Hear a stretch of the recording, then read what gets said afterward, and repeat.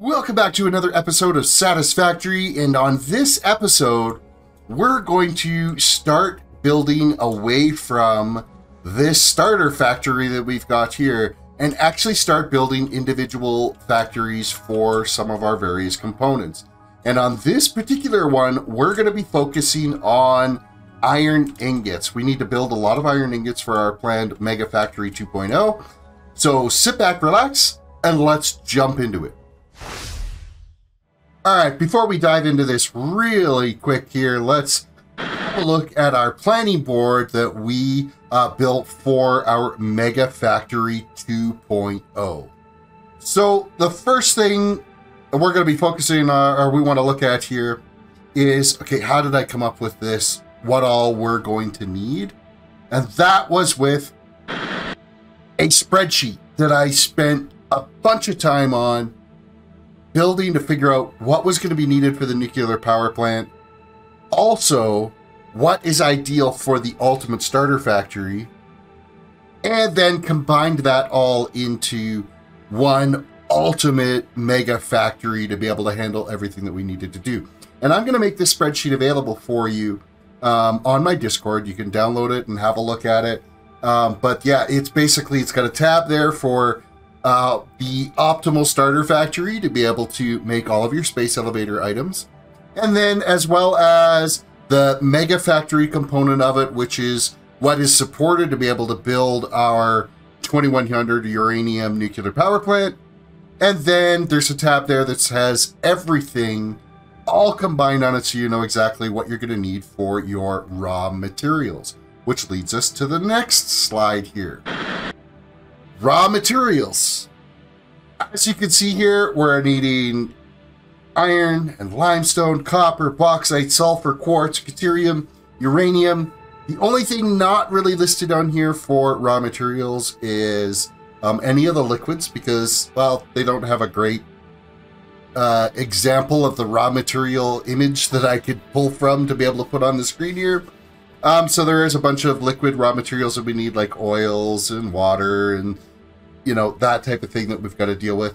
As well as coal isn't on here because that's going to fluctuate, as I'm going to need to build a bunch more coal plants as we start leading into building the nuclear power plant. And then I'm going to end up removing those power plants. So that amount of coal is going to fluctuate throughout this series as we're building our Mega Factory 2.0. But our main focus for this episode is the iron ore. And that's going to be building our Ironworks Mega Factory, or our Ironworks Ingot Factory is what we're going to be working on. With roughly about 4,700 iron ore is what we need. The Mega Factory, it might contain a little bit more than that. It all depends on how the nodes work out and the design of the factory. But excess materials will end up getting dumped into Awesome Sink, so it's not really too much of a concern. But our bare minimum is about 4,700 iron ore is what is required. So we need to at least hit that goal of those materials getting combined into iron ingots. And of course, the iron ingot recipe we're going to be using for our particular example is the pure iron ingot alternate recipe in the refinery. So it'll be ultimately a big refinery plant that we'll be building. Where do we build it? That's the next thing that we got to think about.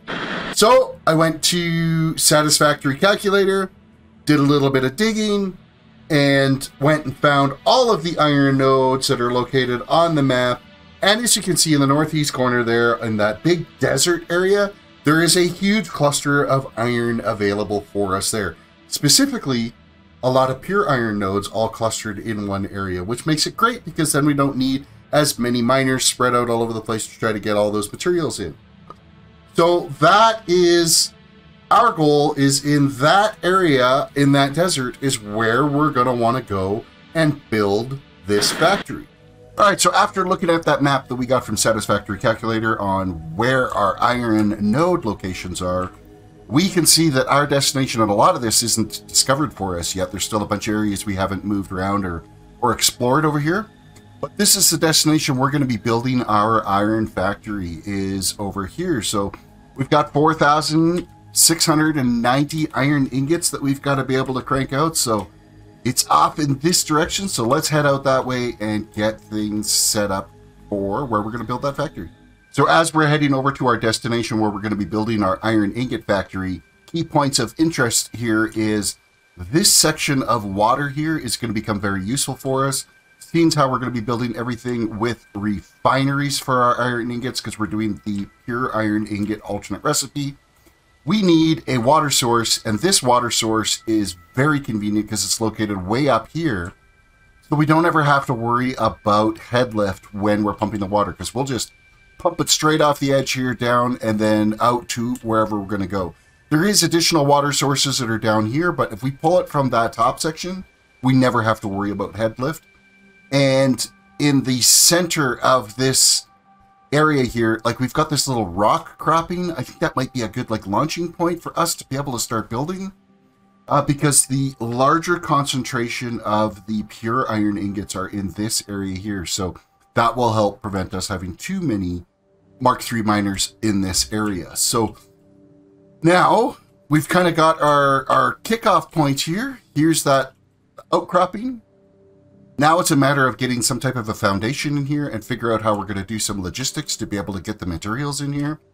So we'll get started by getting our initial platform built and then trying to build some foundation to support that platform, because I am going to do my absolute best to try to put this into a building that resembles something. So let's get the foundation built. All right, so we did kind of get started with a platform here, but it really didn't end up turning out to be a platform after all. We are here. This is that little pillar area that I had initially started, where I wanted to build this platform. And we've basically built up a structure, and then using the blueprint model for those transport tubes, I have set up, this is basically a collection hub that's here, and all of our ore, we're going to have 7 conveyors worth of 780 items per minute are going to come into this distribution hub, and then they're going to shoot off into these 7 tunnels into some refinery arrays for our iron ingots. So I think it's kind of taken some shape, and I'm pretty pleased with it so far. We kind of have a cluster here of conveyors that are all feeding up into this, and then they are all coming down. Like, we've got 7 locations now where I have some Mark III miners set up here. They're sending the materials back to that distribution hub, and then I do have some like exit ports here. I mean, this is a big change for me. Everything is inside of a building, and I don't usually do buildings, and I certainly don't plan when I'm building. I don't know if you've gone back and seen any of my Minecraft videos. I just start building, and whatever ends up happening, happens. So that's kind of what's going on here. This is kind of going to turn into some like lunar module type thing where there's these separate little capsules where everything kind of comes together with all these connecting tubes. I think that's how this is going to kind of proceed, and it seems to be working okay this way so far. So, and of course I do have, that's 1 mine location there. We have another mine location there. I've started the 3rd one. 4th is over there. 5th is way off that way. 6th is there, and number 7 is there. I might like work my way around. I'm not sure exactly how it's going to go yet. We've got one that's going to shoot off that way, and then I may continue out that way and then down so that we can get to that one. But all in all, it's coming together. And then above each of these, once I figure out how wide the array is going to be, I will build over top of all this will be the refinery arrays that's going to be making our pure iron ingots. So we got 7 lines. We're going to be making slightly more than required, and I will end up having excess going into Awesome Sync so that we can continue to make our FICSIT coupons so that we can work towards our goal of having all of those trophies done. So that's where we're at now. I'm going to continue building this section down here with all of the miners, get all of the miners connected, and then have everything powered up and running materials into here. And then we'll come back and we'll have a look at how that's all looking. and move forward from there. So sit back while I get some more of this built out. All right, I have done it. We have got all 7 lines of 780 items per minute of iron ore coming into our distribution hub here, where it'll shoot off into the 7 different directions here. But for whatever reason, like, the conveyors are just creating so much lag that I've got going on now. It's like the frame rates just totally drop off when I start looking to wherever there's going to be some conveyors and stuff. So, but hopefully things will clean out here. Hopefully they start getting some updates going to kind of fix some of that. But so here we are. We're looking around the outside here. That's the node that goes off into that far direction. There's another, or that's just a pedestal that's there. Another node is right there. Another node far off into the distance. And then this one here, here, and then that one. And there should be one, yeah, right here. So all 7 nodes are all feeding up into this basically starburst here, where we're going to set up and get our refineries all put in. So now it's just a matter of figuring out, okay, what is it going to look like with these refineries here? So I'm going to start with one side and kind of go from there and see what it'll look like once we get those refineries in. Okay, with our raw materials of iron ore, we also needed to make sure we have water going down to our refinery plants that we've got down there. So we've got all of these water extractors set up here on this little lake that's way up on that bluff above the desert. And mainly that's to help with headlift so that we don't end up having to deal with headlift down at our factory at all. With that said, because of the height of the foundation that I have here, I have had to put in some water pumps just to aid with a little bit of boost on headlift up here. And so we have 7 lines of 600 water per minute, which is a little bit more water than we actually need. But we have that all shooting down, and it basically runs down along this foundation, and then it goes down this way and off towards our factory. So let's have a look from the inside of the factory, how things are set up. All right, so from the last time you saw this, we had our 7 lines of raw materials all getting fed into the center here. And then we were branching off into 7 different directions for our raw materials heading into for the factory. So let's head off this way. And so we have, in each one of these wings, we have 22 refineries set up that are processing. It works out to about 770 iron ore per minute on each side. And that is all getting, refined into our iron ingots. Then the iron ingots all kind of feed around, work their way around this way, and end up exiting out this side of each wing. And we've done this now 7 times. And as you can see, I've got the water pipes. They're coming in and getting equally distributed along. And if we head off into, so this has been repeated now 7 times for all this. So we've got another batch of 22 refineries taking care of this raw material line.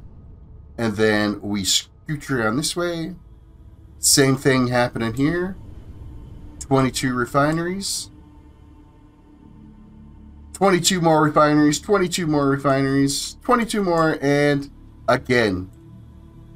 And each one of these are set up identical to the other one.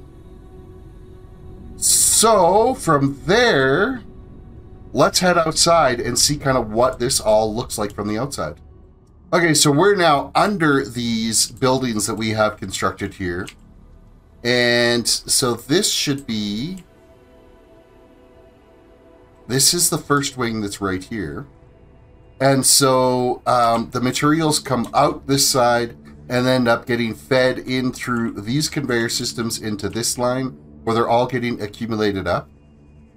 And then if there was a row that wasn't right up to 780 items per minute, I've been feeding out of this and into this side to be able to combine with this factory, and so on and so forth. It comes over, and we have the same thing where we have our lines are getting combined over there, and then any excess is flowing over. And we do this for all 7 of the factories. And forgive the little lag bits here. It seems when I look more towards where my starter factory is, that the lag spike just instantly jumps. So I'm thinking it's related to conveyors. I'm not entirely sure, but it definitely doesn't like when I look this way. See, right there is where my starter factory is. Once I've looked that way, it seems okay. But yeah, and then if I look away, you look away for a bit and then you come back, it's going to lag again. See, we run into that same lag, and it's because that's where the starter factory is way over that way. So it's really chunks out when we start looking in that direction. So anyhow, that brings us to this line right here is where all of our iron ingots end up coming out at. And so if we look down here, we have 13 lines of ingots. 12 of them are a full 780 items per minute, and then one of them is 650, which brings us a total of 10,010 iron per minute of iron ingots is what we're making. Now, right now, all of this is just getting dumped into a temporary awesome sink set up here, just so that we are making coupons, and all of these factories are running. And we can look up from the distance here kind of how everything all turned out. So this is my first ever building that I've built lots of factories, but this is my first enclosed building structure that I decided to give a go at and see how we did. So up there is where we're pulling our water from. We built this bridge aqueduct system here that's bringing all the water on pipes across, and then they feed in on the top of this starburst and then divide into each one of our refinery plants.